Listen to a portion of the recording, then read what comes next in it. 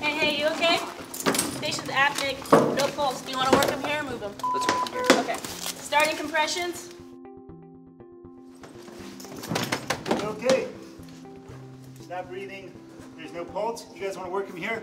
No, there's not enough room. Let's go up top. All right, let's go up top. Ready?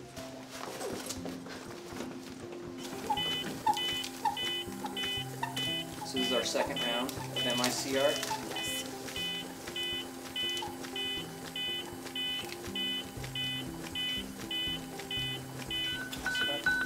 And hold compressions. I see fib. Clear, clear. Clear. Shock. 4, 5, 6, 7, 8, 9, 10. 3, 4, 5, 6, 7, 8, 9, 10, 11, 12, 13, 14, 15. 1. Hey guys, check it out. We have an unresponsive 5-year-old patient found by mother. Okay. We arrived on scene. Patient's pulseless apneic.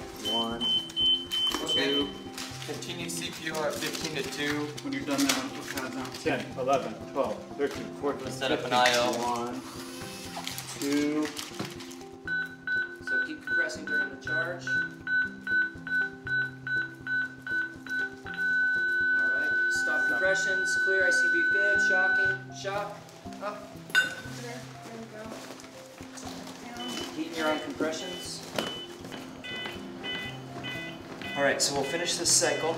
We'll charge, shock if it's appropriate, and then we're going to switch to mechanical CPR. Okay. Pull the tarp, put everything up on top, well-organized fashion, lift them, put them on the gurney, and we'll move to the elevator.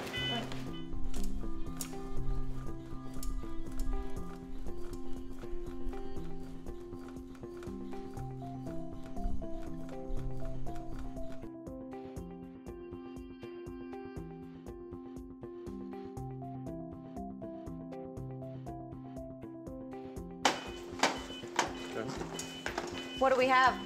So, 45-year-old male, this is a witness arrest, presented with VFib on scene. We shocked once and got Ross back.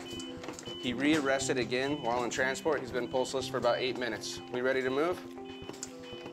Everybody ready? On 3. 1, 2, 3. We shocked him twice more en route. He's got 2 rounds of epi. He's got an IO in his left tibia. He's intubated, about 22 at the teeth, 7.5. The patient has cardiac history and hypertension. We did get a blood sugar en route, and it was 120.